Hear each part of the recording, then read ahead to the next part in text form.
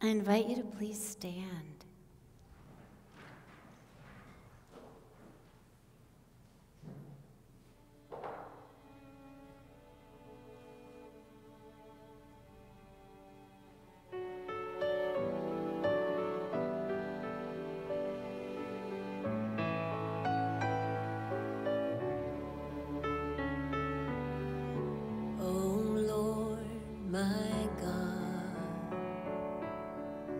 When I, in awesome wonder, consider all the worlds thy hands have made, I see the stars, I hear the rolling thunder, thy power throughout the universe display. Then sings my soul, my Savior God, to thee. How great thou art, how great thou art. Then sings my soul, my Savior God, to thee. How great thou art, how great thou art. When Christ shall come with shouts of acclamation and take me home, what joy shall fill my heart. Then I'll bow down with humble adoration and then proclaim, my God, how great thou art. Then sings my soul, my Savior God, to thee. How great thou art, how great thou art. Then sings my soul, my Savior God, to thee. How great thou art, how great thou art, how great thou art, how great thou art.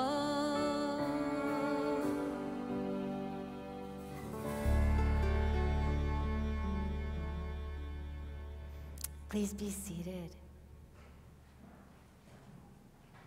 Welcome. Welcome to everyone. Thank you for being here with us at First Lutheran at Margie's Church. And thank you for coming. Some of you came a long distance to be here, and some of you are our neighbors right here. So thank you for being here to honor Margie today. And a little bit later in the service, we'll have time when you can share stories if you'd like.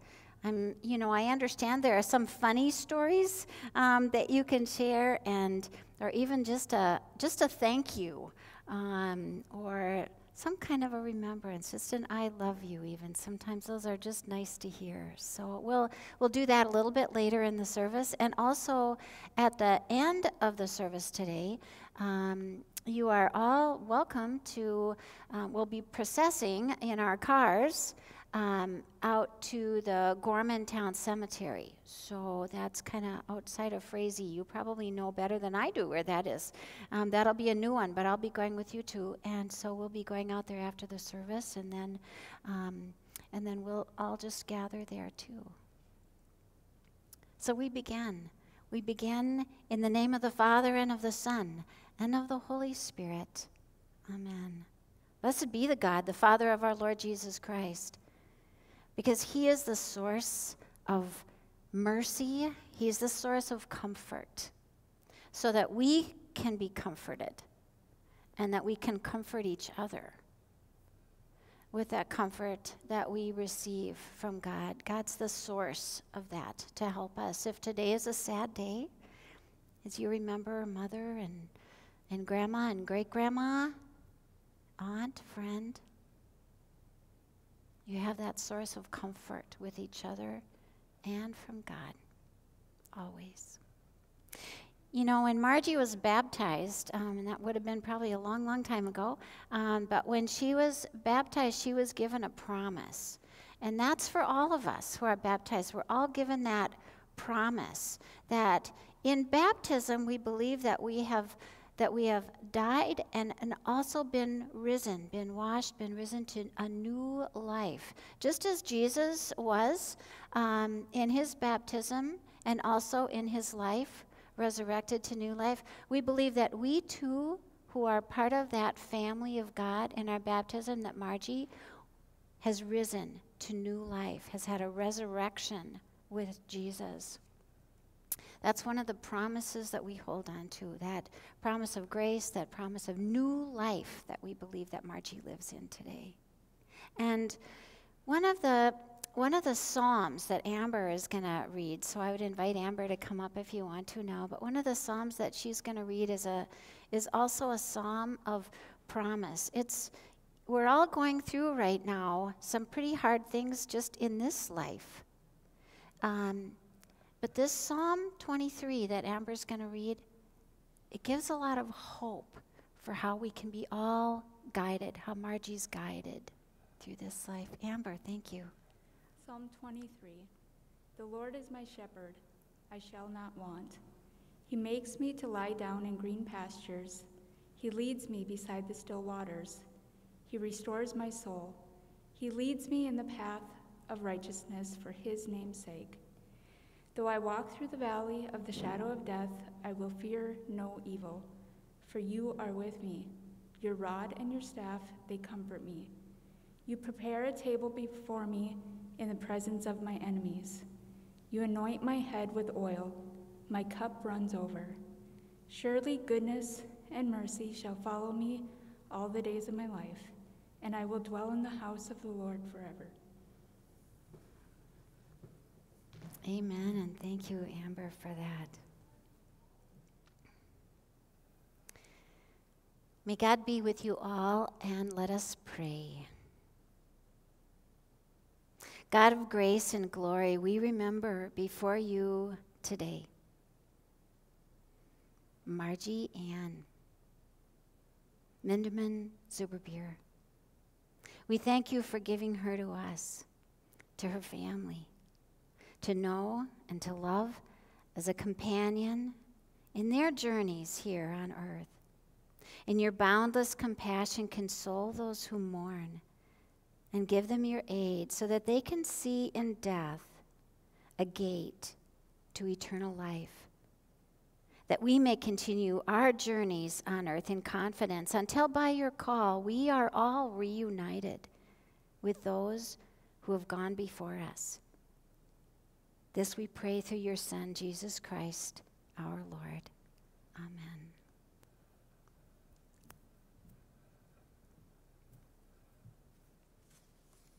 A second reading that the family has chosen is from the book of Revelation, the last book in the Bible. It's from Revelation 21. Then I saw a new heaven and a new earth. For the first heaven and the first earth had passed away, and the sea was no more.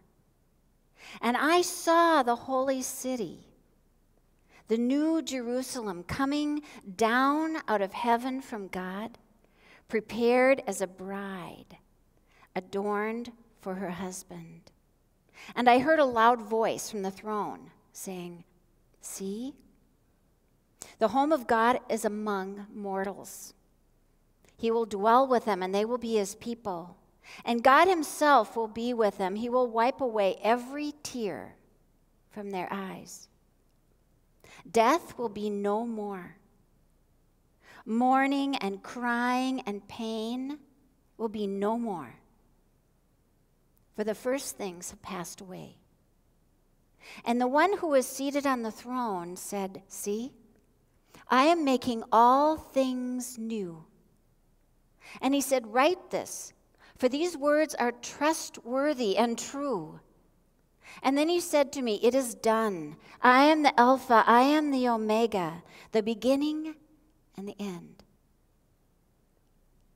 This vision is a word of God.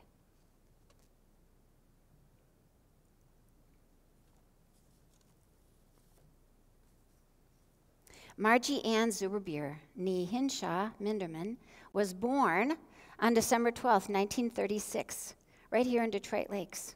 She was a daughter of Stanley and Catherine Gertis Hinshaw. She passed away on November 6th at Oak Crossing Nursing Home here. She grew up in the Detroit Lakes area. She graduated from Detroit Lakes High School, and on December 12th, 1954, Margie was united in marriage to Alvin Minderman. To this union, 5 children were born. They made their home in Purim, and Margie was a stay-at-home mother, caring for the house and the children, and she and Alvin then retired to Vergas. And Margie worked as a home health aide, activities aide at Purim Living, and she sold Avon, and she loved going to card games and spending time with family and flower gardening. And she's survived by her husband, Ron Zuberbier, her children, Jerome and Diane Minderman, Suzanne and Charles Bachman, Patricia and Philip DeWeese, 9 grandchildren. So how does this work? 15 and a half. So somebody's expecting, right? 15 and a half, right here. God bless you. There's the half. Great-grandchildren, and many nieces and nephews.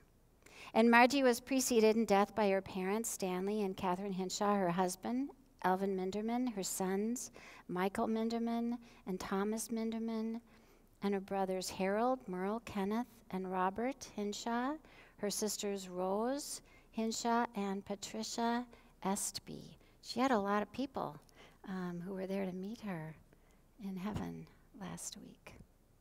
Yeah. Well, right now, it's time for stories, for your stories. And you are welcome if you'd like to share a story. If you would like to come up here, you can do that.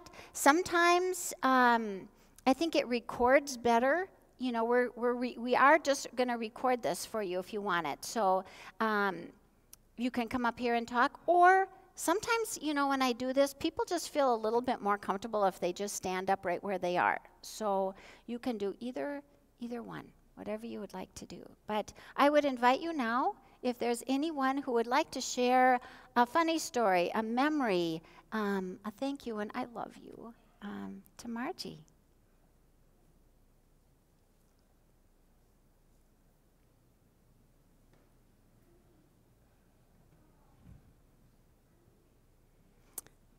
And this is the part where I tell one of my stories about when I was growing up around here, which was 100 years ago. And being out with my grandma and grandpa, you know, we had one of the places here that I was at with them where we didn't have indoor plumbing. So we had an outhouse, and we also had a pump in the front of the house where we got like the best water. You know, I mean, if you wanted to go bathe, you had to go in the lake. That's what you had to do. But for water, we would go out to the pump. And in order to get any water out of the pump, you had to prime it. I don't know if anybody is that old that remembers that, but you had to like take some water and you had to pour it into the pump, and then you would, you know, prime the pump, and then you would get this really delicious cold water that would just come up from really deep below. But all this is to say, I'm kind of asking if someone would just prime the pump, because my experience is that if one person kind of starts talking, then it kind of starts getting other people to share some of these stories about being with Margie, being over to her house, or maybe being at one of the parties, or some of the things that you learned from her. So,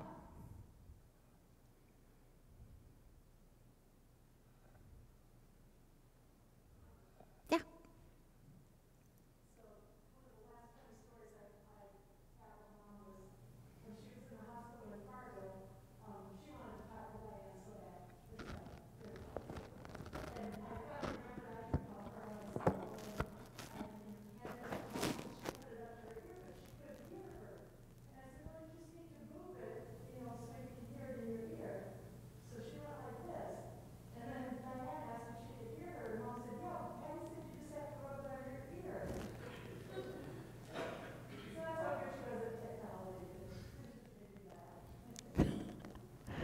That is a sweet story. Thank you. Thank you.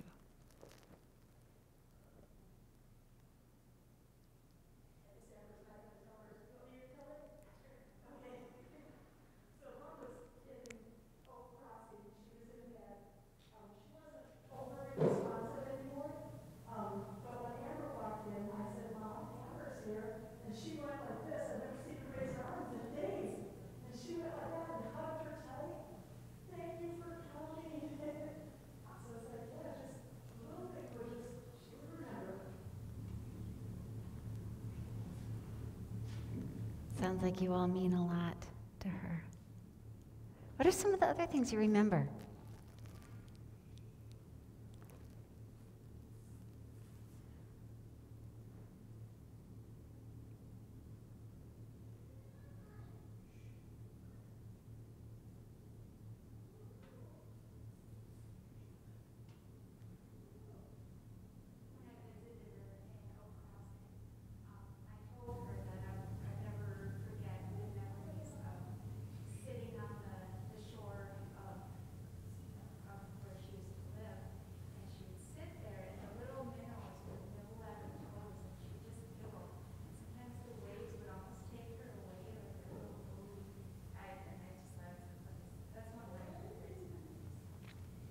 That's just a beautiful image, too. And I love it when minnows just nibble on your feet. Yeah. Thank you, Amber.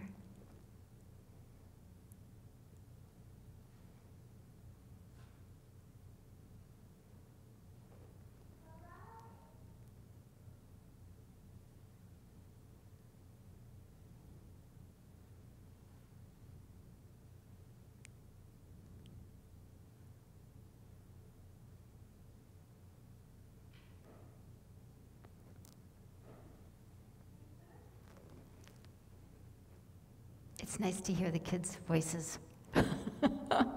I miss them.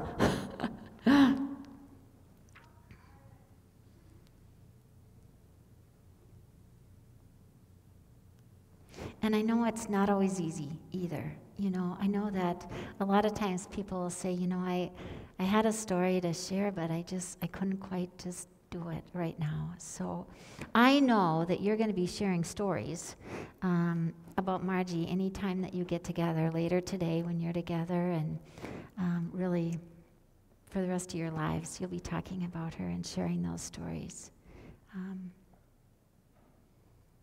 But before I move on, I just want to see if anybody else wants to share anything.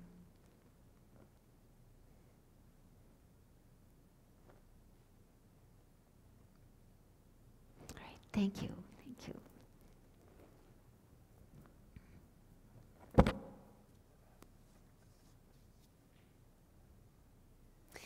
I would invite you to stand in honor of the Holy Gospel that we've chosen. It's the words of Jesus when he was talking to his disciples, and he was talking to them because he knew that he was going to be dying.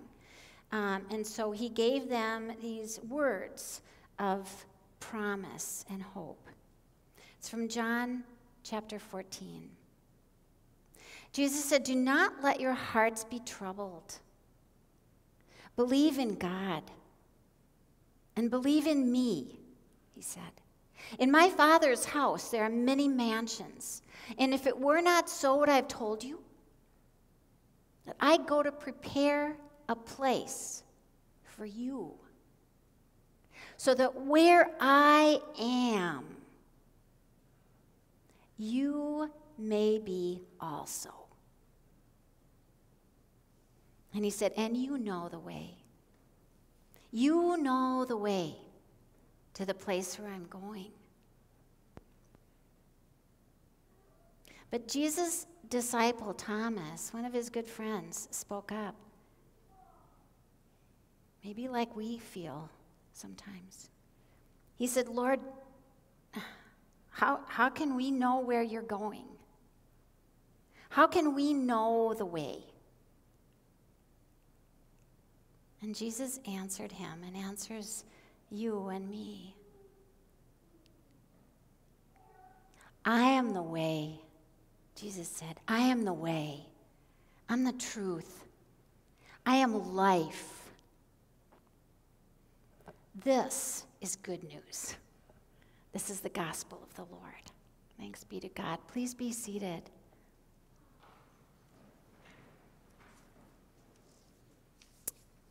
You know, I want to thank you, Patty. Thank you very much for allowing me to sit with you and your beautiful, gracious mother that day when we were over at Oak Crossing. And of course, if any of you had the experience of if you were able to even get in there to Oak Crossing, I had to be carefully screened, of course, before I went in, and I had to go through all the 99 questions. I had to put on the special PPE. I had to be instructed in all the guidelines, and then I was able to be led to the room with Patty and Margie for a sacred time of Holy Communion. That's what Margie wanted. She wanted to receive Holy Communion, and so we did that. We had a service of Holy Communion. We said prayers, and she asked that we would pray for you, for her family. That's who she wanted the prayers for. So we prayed. And we celebrated that real presence of Jesus in Holy Communion. Unfortunately, we have so many barriers between us today. But Jesus, our Good Shepherd, doesn't allow any barriers to separate us from him and from his promises and from his eternal love. And he's been with Margie every day. From her birth to her death, he is her Alpha and Omega and all those earthly years in between that you shared with her. And last week he was there. Jesus was there to raise Margie from the death in this world to her new life, to live. And Jesus told his disciples when he was with them not to let their hearts be troubled as they face death, but to believe. To focus on believing in God, believing in Jesus. That's how we can go through hard things. To believe that Jesus actually prepared a place for Margie, a mansion, he said, where she lives with Christ forever. Now, this is a mystery. You know, I've studied this for years. I can't say that I understand how this all works. But I believe it. I believe Jesus. He's shown me over and over again that he's true to all of his promises. And that's what he promised to Margie. And even when his friend, his close disciple Thomas, questioned the way that this can work, Jesus told him, I'm the way. I'm truth, I'm life. I'm the one who, through the cross, truly makes life work here and forever. And that's why I am confident today that your mom, your grandma, your great-grandma,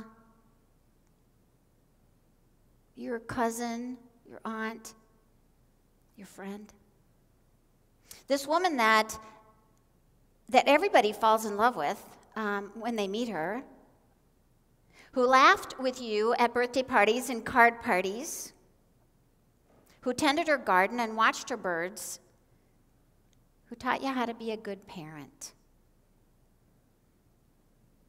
and a grandparent because she loves you so much.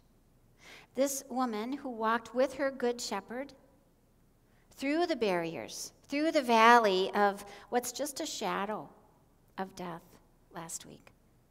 Because with Christ, her soul has been restored. She's alive now, where there is no more crying, there's no more sickness, there's no more pain. Only goodness and mercy, living in the house of the Lord forever. You can trust that Jesus will be with you wherever you are too. Your goodbye to Margie came much too quickly. It went so fast. But it is only temporary. It's just a temporary goodbye because of Christ's death on that old, rugged cross and his resurrection to new life. Because of that, someday you'll all be together again at a party with Margie and with all the family members. You've all had a lot of people you've had to say goodbye to. You will celebrate with all of them again.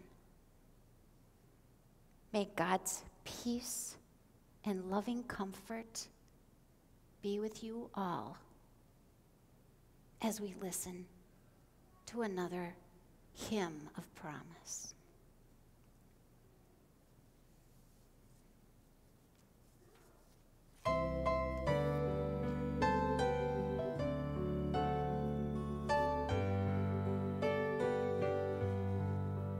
On a hill far away stood an old rugged cross, the emblem of suffering and shame.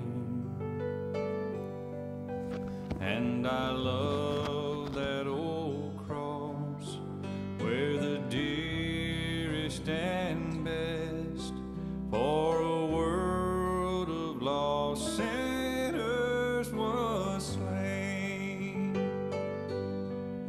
So I'll cherish the old rugged cross till my trophies at last I lay down, and I will cling to the old rugged cross and exchange it someday for a crown. To the old rugged cross I will ever be true. Its shame and reproach gladly bear. Then he'll call me someday to my home far away, where his glory forever I'll share. And I'll cherish the old rugged cross till my trophies at last I lay down, and I will cling to the old rugged cross and exchange it someday for a crown. Yeah, I will cling to the old rugged cross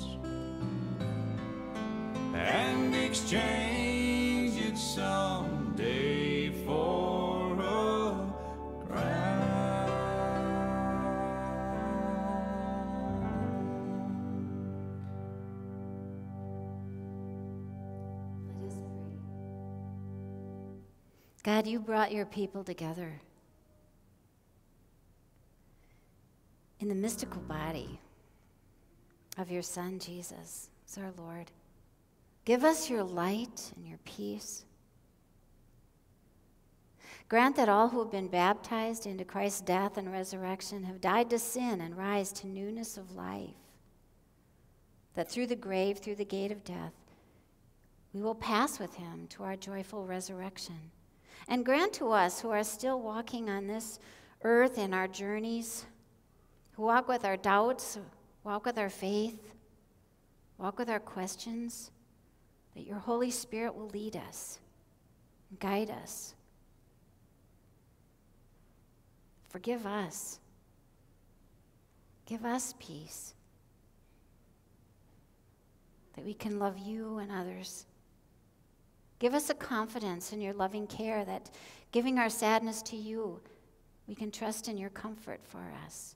Give us courage and faith that all those who grieve will have the strength to meet the days ahead in the comfort of a holy, a certain promise and hope, and the joyful expectation of eternal life with Margie and all those they love. And help us in the midst of the things that we can't really even understand to believe and to trust in the resurrection of the body to everlasting life. Grant us grace to entrust Margie to your never-failing love, which has been with her all through this life. And God of grace, you sent your Son, our Savior Jesus, to bring life, to bring immortality to light. And so we give you thanks because in his death, Jesus destroyed the power of death. In his resurrection, he opened the kingdom of heaven to all who believe. So make us certain that because he lives, we will live. That neither death, nor life, nor things present, nor things to come can ever separate us from your love, which is in Christ Jesus our Lord. And Lord, remember us in your kingdom. Hear us as we pray, either out loud or just silently in our hearts, the prayer that you taught us. Our Father, who art in heaven, hallowed be thy name. Thy kingdom come, thy will be done, on earth as it is in heaven. Give us this day our daily bread, and forgive us our trespasses, as we forgive those who trespass against us. And lead us not into temptation, but deliver us from evil. For thine is the kingdom, and the power, and the glory, forever and ever. Amen.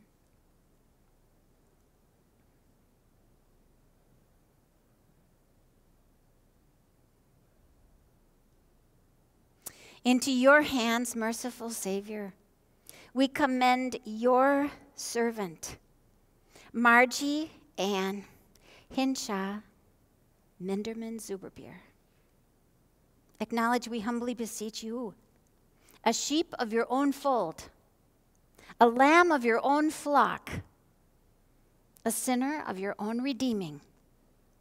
Receive her into the arms of your mercy, into the blessed rest of everlasting peace, and into the glorious company of all the saints in light.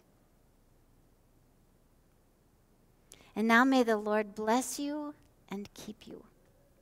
May the Lord's face shine on you and be gracious to you. May the Lord look on Margie and all of you with God's love and grace. And may God, as you walk through this life, until you meet again, give you peace. In the name of the Father, and of the Son, and of the Holy Spirit, amen. I invite you now to stand in honor of Margie. The family will proceed with Margie first, and then the rest of us will follow, and we'll just go down the stairs and right out into the parking lot, and we'll probably release each other from the back to the front, is how we'll do this. So we'll listen for Amazing Grace.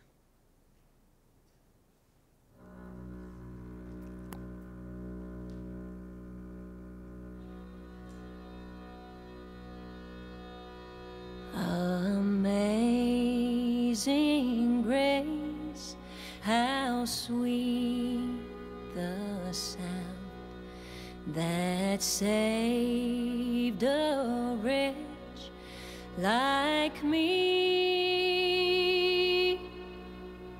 I once was lost, but now I am found.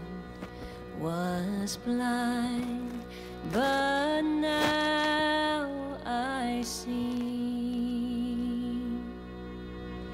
'Twas grace that taught my heart to fear, and grace my fears relieved.